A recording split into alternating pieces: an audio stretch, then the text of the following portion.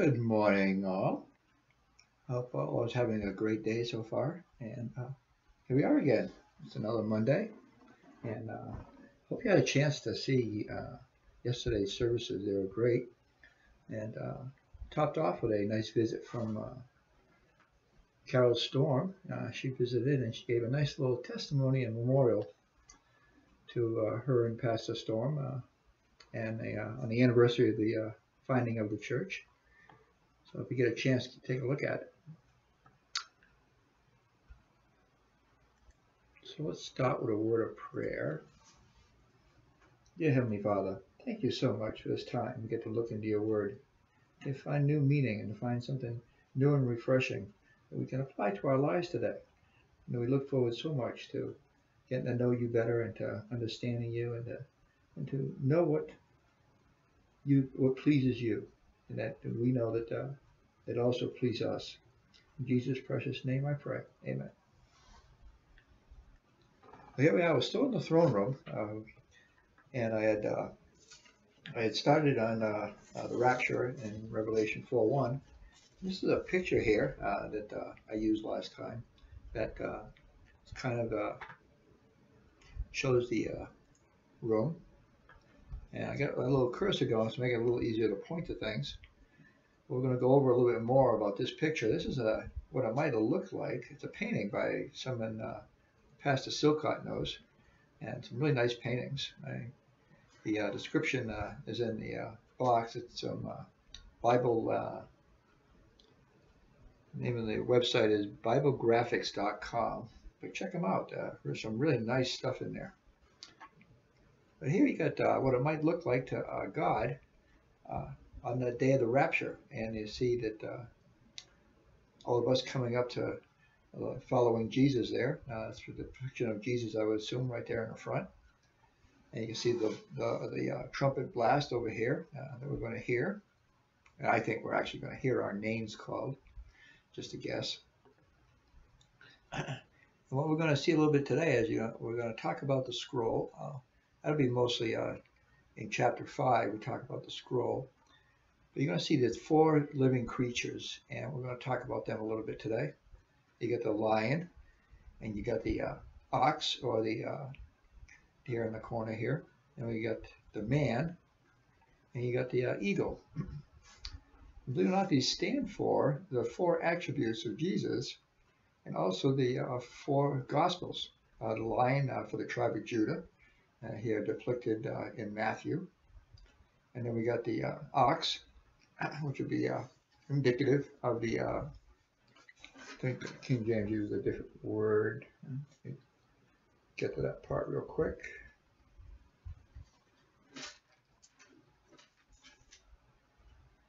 Calf. Yeah, another word for it would be calf. And we get the man, which is what, this would be Mark, and Jesus as a servant. And then as a man, should be pictured by the man here, and that would be the Gospel of Luke. And then as an eagle, and that would be Christ's deity, and that would be the Gospel of John. And in front here, you can see the 24 elders, which we're going to do a little review on that. I'm not sure I did a very good job the last time, so I wanted to hit that topic again. So that's basically what we got in this picture, and we're going to go through a little bit of this today. So let's jump into our study here today. Don't need 2 of me up there. There we go.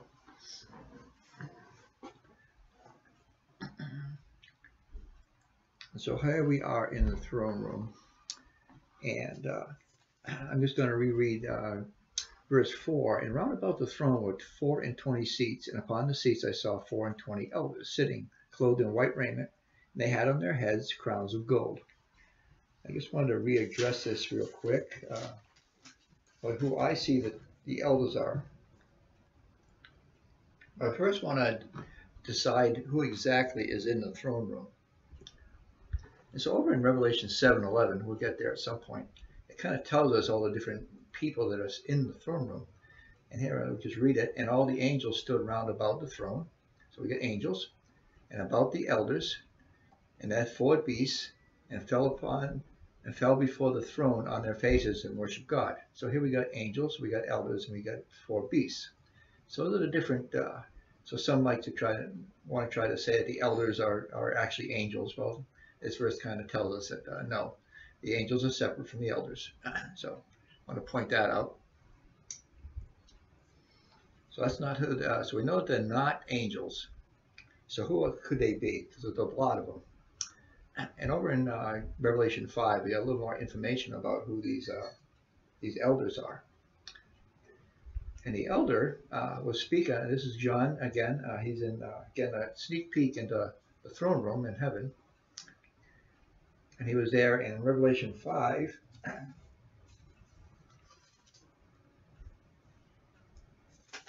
He's going to talk a little bit about what he sees.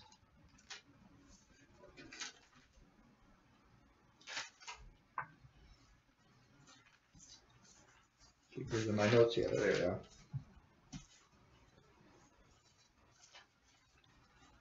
So here in 5:5 through 5:7 is a depiction of Jesus himself. So, and one of the elders said unto me, Weep not, behold, the Lion of the tribe of Judah, the root of David, hath prevailed to open the book and to loose the 7 seals thereof. And I beheld, and lo, in the midst of the throne and of the 4 beasts, and in the midst of the elders, stood a lamb. I brought these verses up to basically say that the other 2 people that were represented in the throne room was God himself, along with Jesus as the Lamb of God. Stood a lamb as it had been slain, having 7 horns and 7 eyes, which are the 7 spirits of God, sent forth into all the earth. And he came and took the book out of the right hand of him that sat upon the throne. And when he had taken the book, the 4 beasts and the 24 elders fell down before the Lamb, having every one of them harps and golden vials of odors, which are the prayers of the saints. We'll get later on into the prayers of the saints a little bit further down in our study.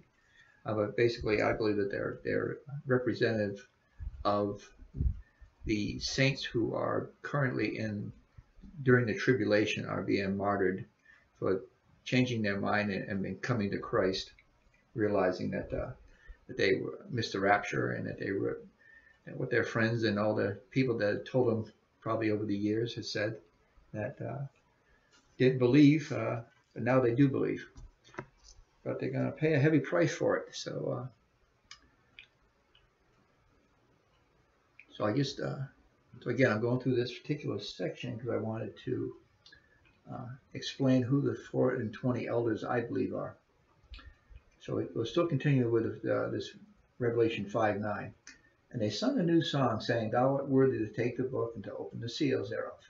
For thou wast slain, and hast redeemed us to God by thy blood out of every kindred and tongue and people and nation. And the reason I'm bringing this up here is that the 24 elders, I've got some other verses I'm going to mention about who they are. It's funny they picked 24, or better yet, 12 and 12. But who they are, they represent people who are redeemed to God by every blood, out of every kindred and every tongue and people and nation. So it isn't just one group or another. It includes everybody that was redeemed by the blood of God, and has made us unto our God kings and priests, and we shall reign on earth. So again, kind of representing the 24 elders again, that they are going to become kings and priests, and that we're going to reign with Christ on earth. So this is my indication from my study that the 24 elders represent us, the church. Now I know there's a lot more than 24 of us, and as my little picture depicted that we looked at last time, kind of an idea what the throne room might look like. You can see all those people behind.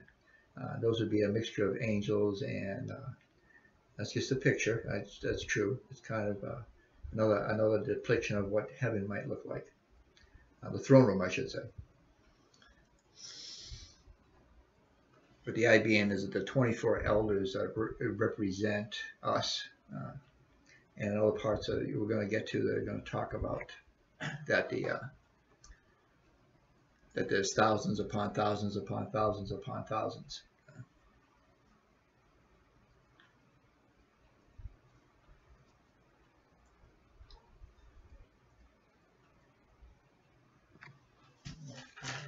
Where did my off my notes? Get back to where I was. Okay. So all the things that take into account,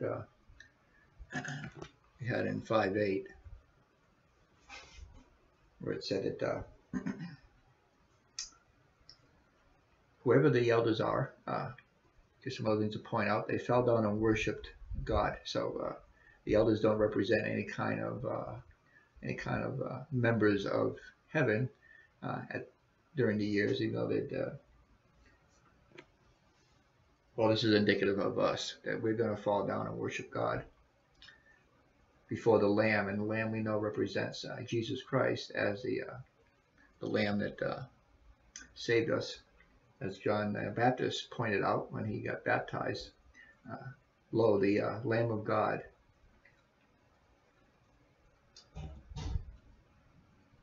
In verse 9 here, it talks a little bit about that whoever the elders are, that Jesus Christ died for them, and it was by the blood, shedding of blood, that we got redeemed. And I already mentioned the fact that it's out of every kindred and tongue and people and nation, so it doesn't represent just the Jews, or it doesn't represent just the church, but it represents everybody. So you can basically say that 24 elders is anyone who gets saved by the blood of Christ. Both the church, which is before the rapture, and most likely they represent those who are going to be saved during the tribulation. I want to point out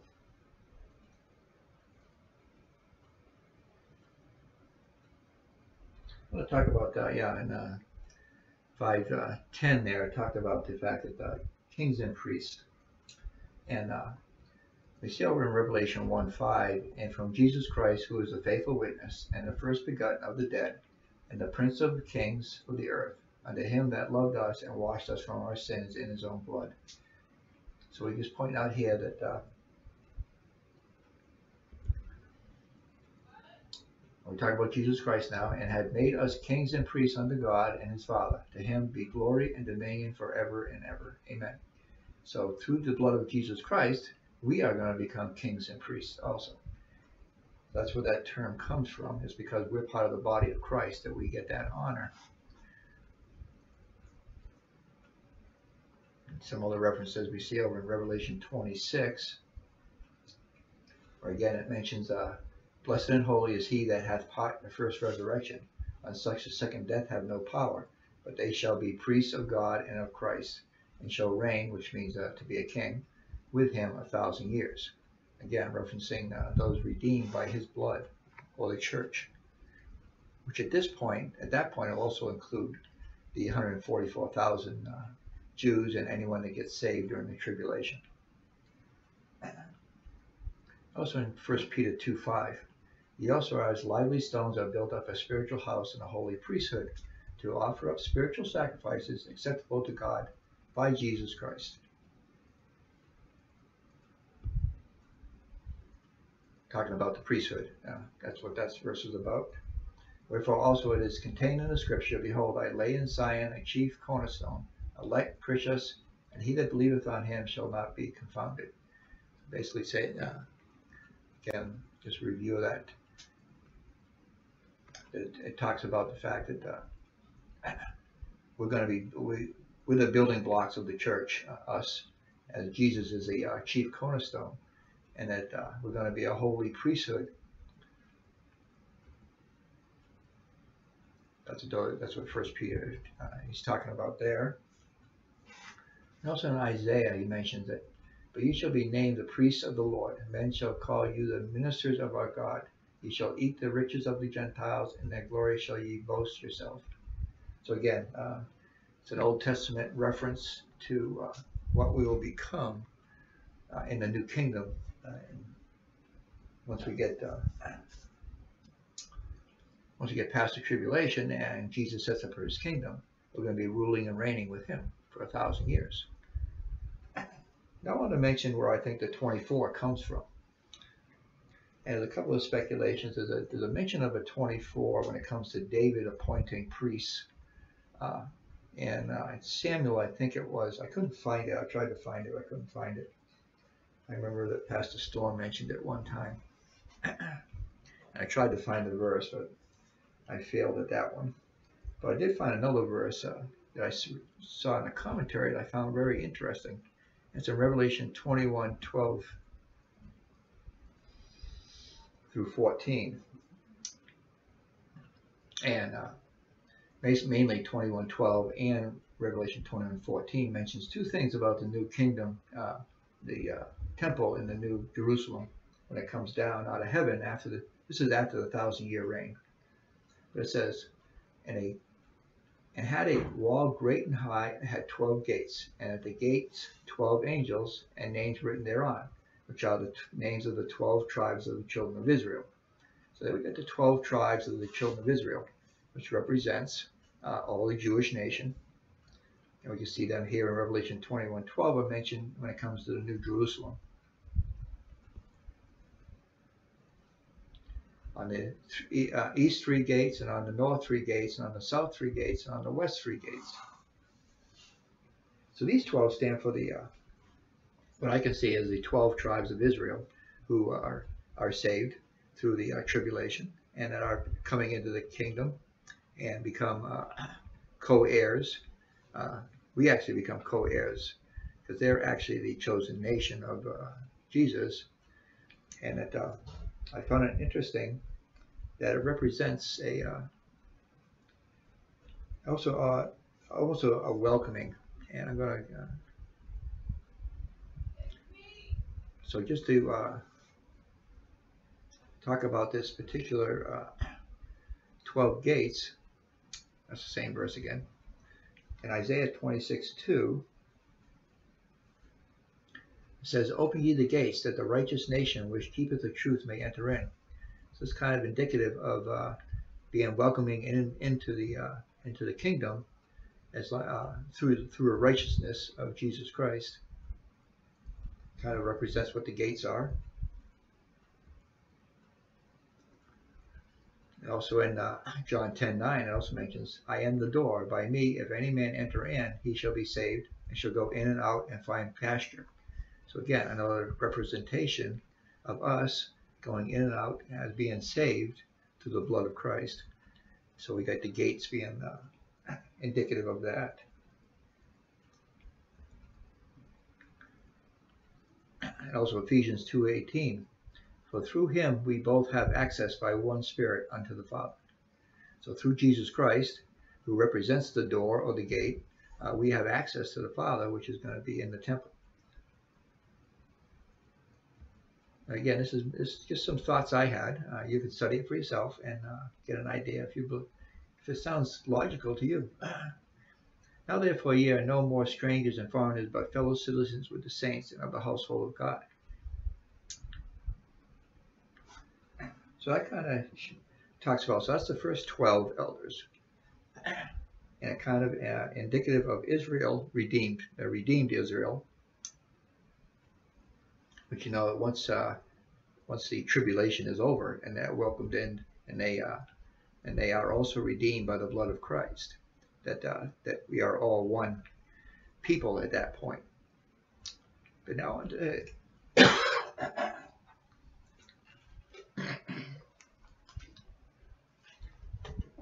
now for the other 12 people, 12 elders.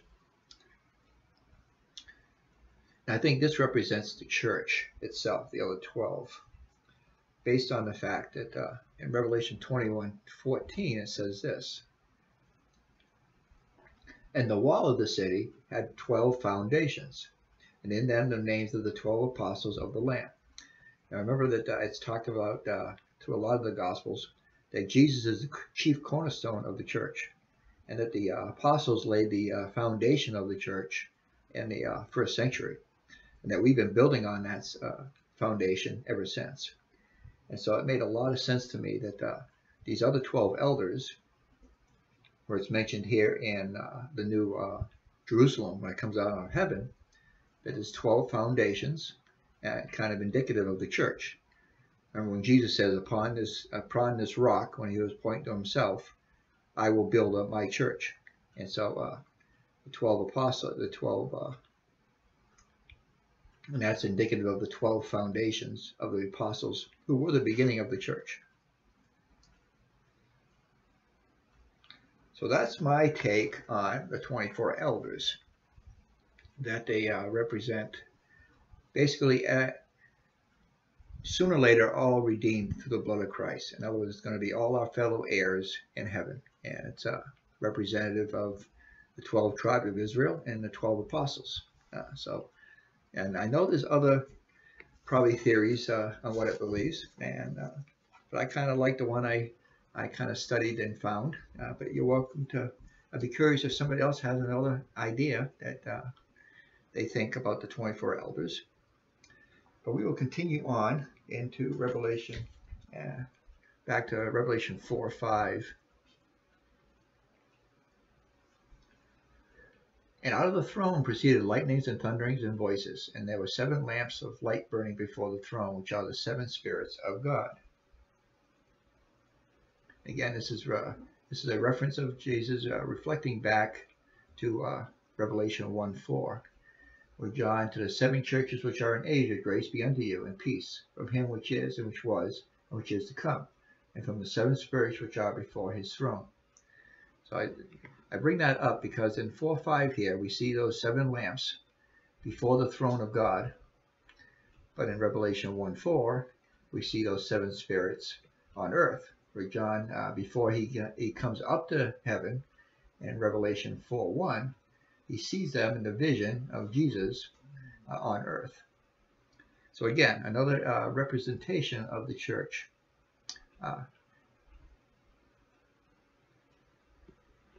And so that, because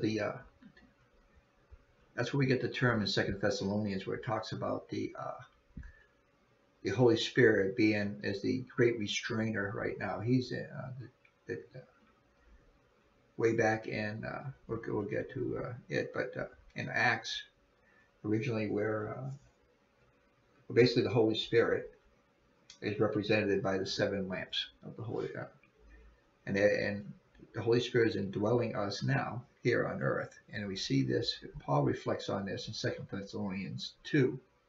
Let no man deceive you by any means, for that day shall not come except there come a falling away first, and the man of sin be revealed, the son of perdition.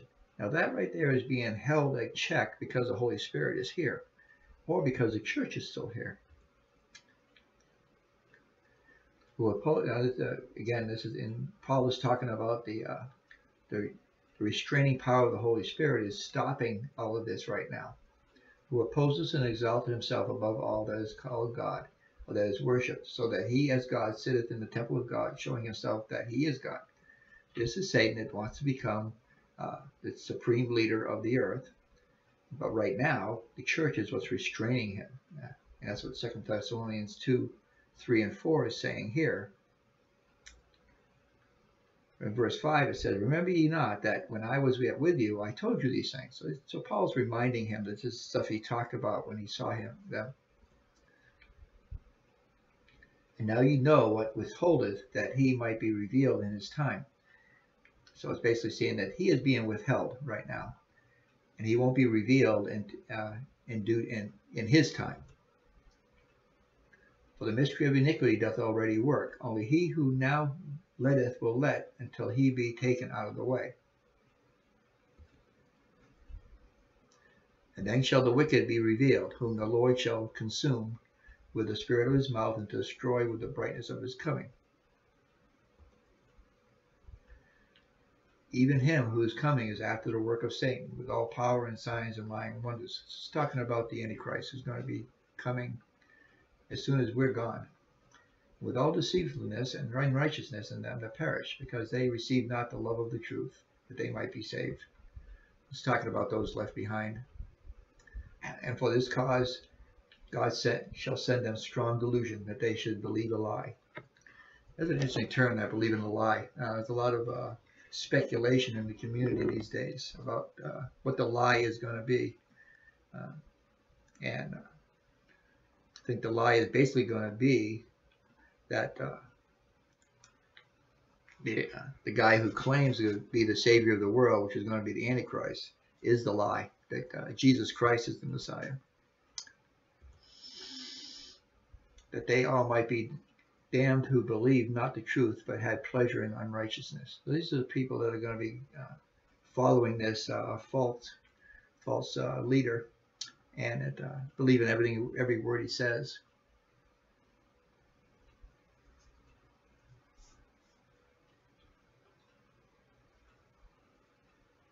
You also see this over in 1 Corinthians. I just wanted to reflect again on, I forgot to put it in here real quick, that the Holy Spirit first came. I had already done this.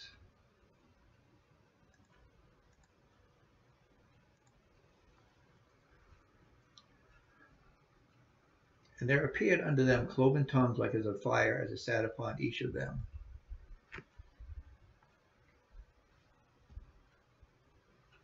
And they were filled with the Holy Ghost and began to speak with other tongues as the Spirit gave them utterance. And this is in Acts, where the 12 apostles received the Holy Spirit, and thus the beginning of the church.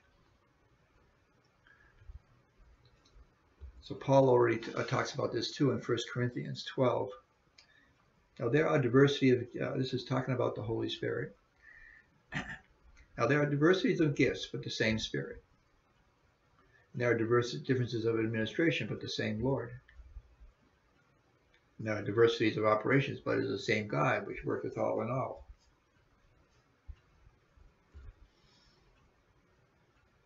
But the manifestation of the Spirit is given to every man to profit withal. For to one is given by the Spirit the word of wisdom, to another the word of knowledge by the same Spirit, to another faith by the same Spirit, to another the gifts of healing by the same Spirit, to another the working of miracles, to another prophecy, to another discerning of spirits, to another diverse kinds of tongues, to another the interpretation of tongues. But all these worketh that one and the selfsame Spirit, dividing to every man several as he will. I'm reading this passage mainly because I wanted to, there's some out there that want to try to say that the Holy Spirit, you don't know that he's indwelling us unless you do certain things. But I want you to realize that the Holy Spirit is a lot of different things. So that don't think because you have one particular item that the Holy Spirit has given to you that it means you're going to have all of them. And that's what this verse, this passage confirms. For as the body is one and hath many members, and all the members of that body being many are one body, so also is Christ. For by one Spirit are we all baptized into one body, whether we be Jews or Gentiles, whether we be bond or free, and have been all made to drink into one Spirit. For the body is not one member, but many. So I wanted to mention that. And also in mentioning in that verse 5:4, it talks about the lightnings and they're associated with God. So I just wanted to mention a few verses about lightning, and you see it in the Bible. And it's always indicative of God himself. So it's all through the Bible. And I just picked a few verses to point it out. In Exodus 19:16, if you remember, that this is up on Mount Sinai. And it came to pass on the third day in the morning that there were thunderings and lightnings and a thick cloud upon the mount, and the voice of the trumpet. Is that voice of a trumpet? Again, I think that's what we're going to hear. That trumpet is not a musical instrument, I don't believe. I think it's the actual voice of God. It's just going to sound like a trumpet. Exceedingly loud, so that all the people that was in the camp trembled.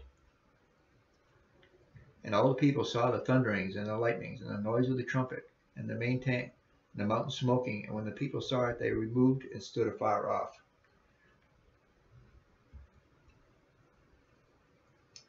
Also over in Psalms, we see it also. The Lord also thundering in the heavens, and in the highest gave his voice, hailstones and coals of fire. Yea, he sent out his arrows and scattered them, and he shot out lightnings and discomfited him. These are all references to God.